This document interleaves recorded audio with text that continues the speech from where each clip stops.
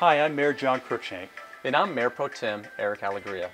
We know these past months have been difficult for families, but today we are here to bring you some good news. The City of Rancho Palos Verdes Recreation and Parks Department is partnering with San Pedro and Peninsula YMCA to begin an after-school program right here at our city parks. The enrichment program will be 100% outdoors. There'll be temperature checks, face coverings, and a limited number of students in each group.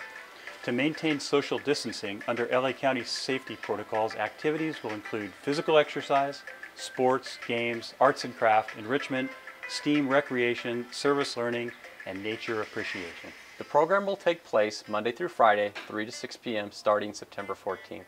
This program is for children kindergarten through 5th grade. If you'd like to sign up and get more information, you can register at ymca.la.org.